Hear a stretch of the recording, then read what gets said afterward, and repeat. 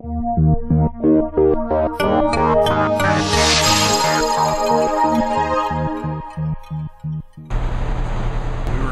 breakfast and getting the kids ready for school and ourselves for work, so we assumed it was toast.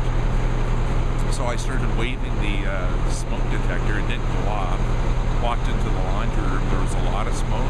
At first I thought it was the dryer, so I opened the garage door to let some smoke out, but that's when the smoke went rushing in, so it obviously started in the garage somehow.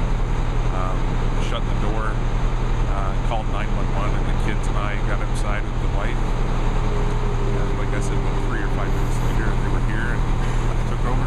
This stuff can all be repurchased. I'm glad the cats are fine and the family's fine, so we'll just go from here. Okay.